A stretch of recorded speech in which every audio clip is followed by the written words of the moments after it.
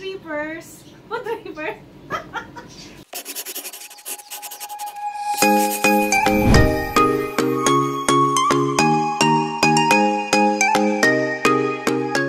Hi mga ka-food trip! Welcome back to our channel, Millicent Vlogs. Ngayon, magluto tayo ng isang espesyal, pero hindi ito yung specialty ko. So, nagtawag ako ng isang, syempre kung special ang lutuin, special din ang aking guest. Nagtawag ako ng backup. So, halika na, Gerwin! Ayun guys. Hi! Wait lang. Kuha ka puan. Kuha ka puan.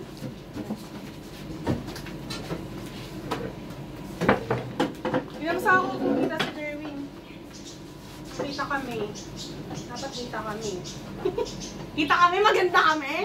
Maganda ba kami? Okay. Hi guys! Ngayon, andito na si Gerwin. Hi! So, ngayon, ano nga bang lulutuin natin? Tom Yum soup. Isa siyang popular Thai soup. So, the usual kasi na tayong mga Pilipino, mahilig tayong kumain talaga. And then, this time, lalo na yung mga masasabaw, di ba? Correct. Lalo't malapit ng taglamig sa atin. So, kailangan natin ng pampainit ng sikmura. Wow! Yes. So, ito na yung mga sangkap na gagamitin natin. Kailangan natin ng bawang. Mali. Bawang pa talaga. Wala, Sa pagluluto ng tom yum, kailangan natin ng bawang, ng sibuyas, oyster mushroom. Kung wala kayong makitang oyster mushroom, okay din kahit anong type ng mushroom na gusto niyo.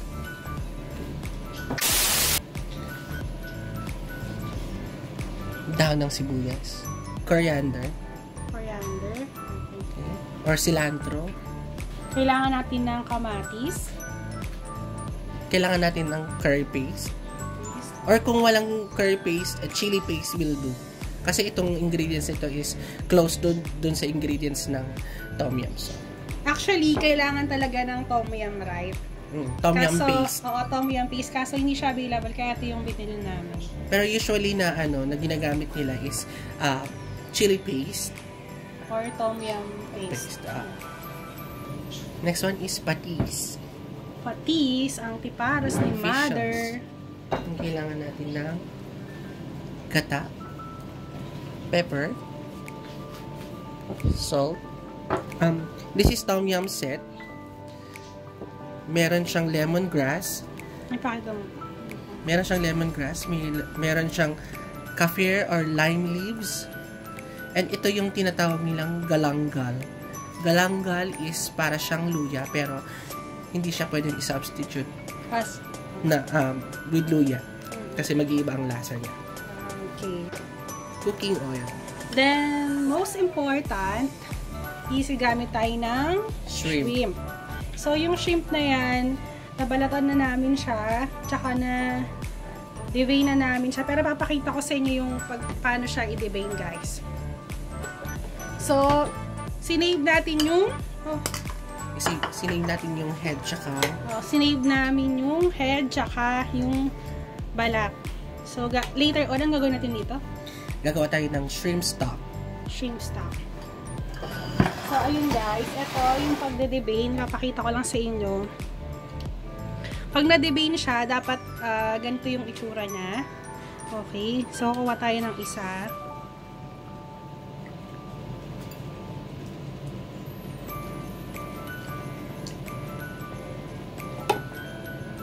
Okay. Ayan guys, nakita nyo ba yan? Nakita nyo ba yan? Yan, yung itim na yan, tinatanggal yan. So, ulitin lang natin yung process na to sa lahat ng shrimp. So, start na tayo magluto. Okay guys, yung first step, what is the first step? Gagawa tayo ng shrimp stock para mas masarap yung gagamitin natin sa bahaw. Saka natin lagyan siya ng hot water.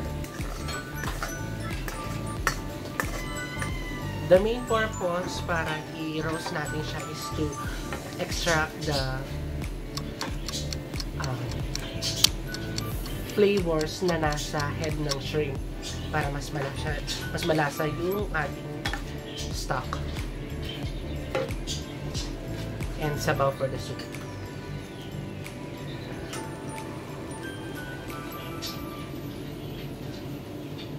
Takpan natin para mas mabilis maros ng cup. Pwede natin siyang lagyan ng pepper. Pampadagdag lasa din siya. So nakita niyo siya, nag-extract siya ng juice.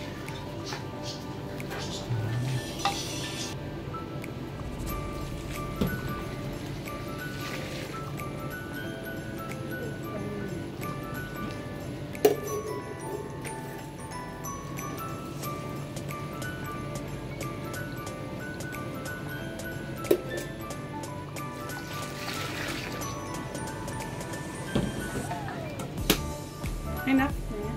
So, 5 cups of water. So, ayun guys.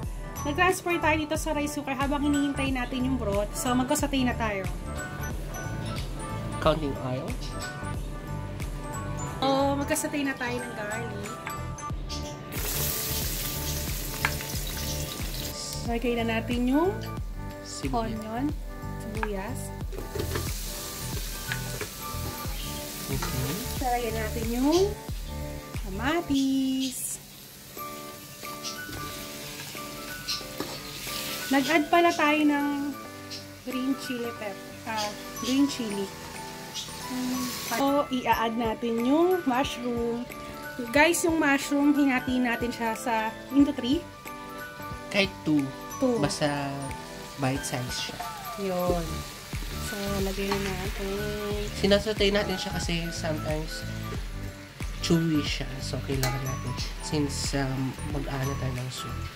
Magawa tayo ng soup. Sige.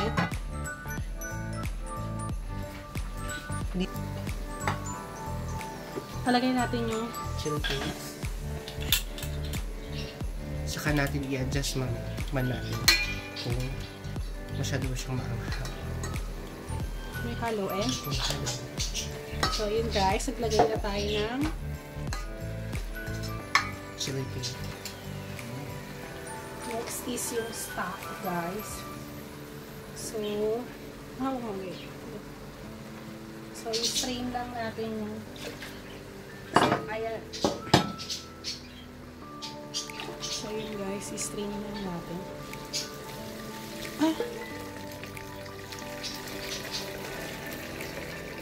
And antayin na natin kumulo.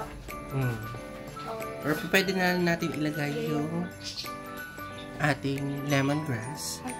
Gamit nung likod ng kutsilyo, brinos namin siya. Inipit namin siya para lumabas yung juice. Actually, hindi siya pwedeng kainin kasi chewy siya. For the sake of extracting lang ng flavors. So, lemongrass. Ito yung galanggal. Nag-chop lang tayo ng ilang pieces. 6 pieces. Okay. Lagay na rin natin. And, yung kaffir leaves or lime leaves, gagawin natin sa kanya kahit yung mga 5 piraso lang siya. I-tear off natin siya para lumabas yung lasa. And then, pwede na natin siyang isama dyan. Then, pakukuluan lang natin. Lagyan natin siya ng 2 tablespoon ng patis. 2 tablespoon.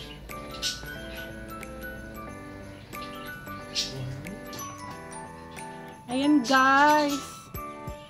Simmer na siya. Nagbo-boil na siya. So, anong i-add natin? Lime. Ay, pa mo yung lime dyan. Add natin yung lime. Okay. Isa lang.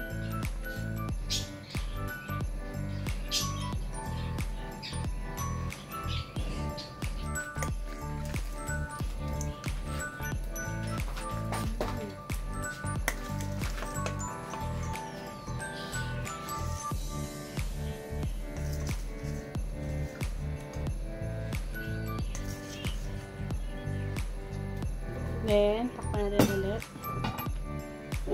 Ayun guys, check na natin. Kumukulo na siya. Kaya natin ilagay yung spring onion. Ito yung spring onion. Dagdag tayo ng kaunting salt. This is optional. Ayun guys, luto na. Titikman na natin. So, do the honor. Ay. Umis na kami. Naka-aero ko eh. Daming sahog. Gusto ko talaga yung lime leaves.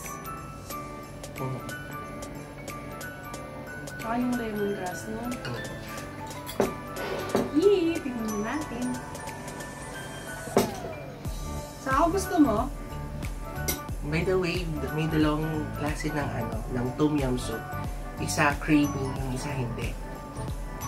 So, ang ginawa natin is creamy dahil nagdagdag tayo ng coconut milk.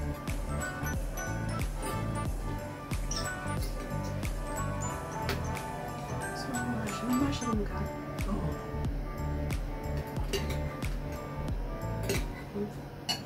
Natin. Cheers!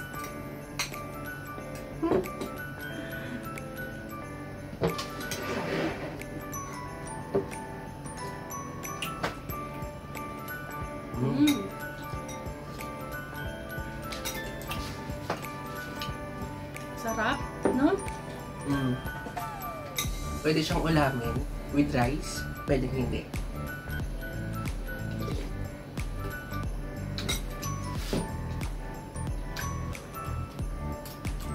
Kaya na tayo kay Ali.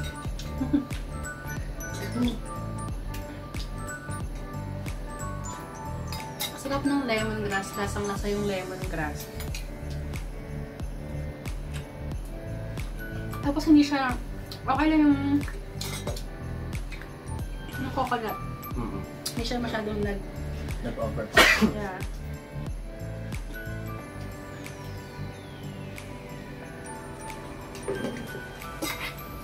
Madali kasing nakakaumay kapag masyadong maraming coconut milk.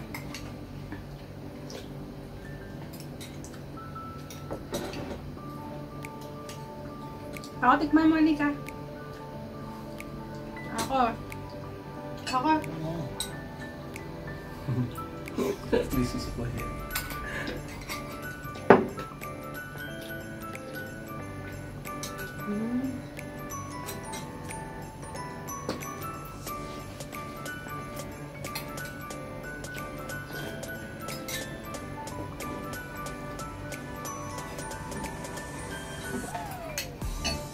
Masarap din yung chicken. Try ko. Chicken, saka ito na. Chicken breast ang namutin mo. Ano niya, isolate mo na lang yung chicken. Parang buti mo yung chicken. Slice mo na lang. Sarap guys. Parang kumain ng kain. Gusto mo kain? Diba?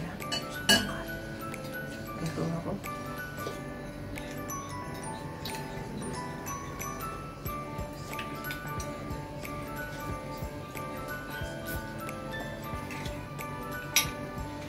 Pwede siyang lagyan ng noodles pa dumplings. Dumpling na.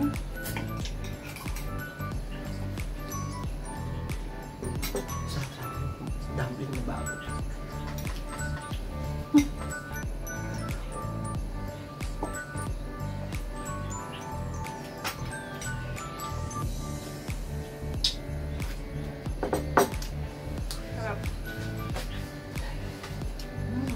Guys. Try nyo rin to guys, masarap.